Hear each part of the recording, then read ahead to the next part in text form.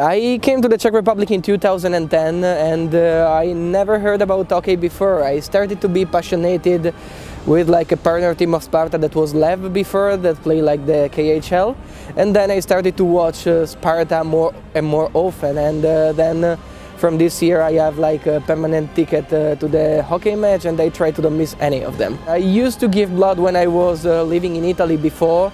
Then I gave blood loss a couple of times here in Czech Republic, but it's the first time here with Sparta. I never get occasion to came to the previous editions, and during this edition it's really nice to join this event. My first decision was to do something nice for somebody else. It doesn't cost me anything and it could really help other people around me, so why not to do it?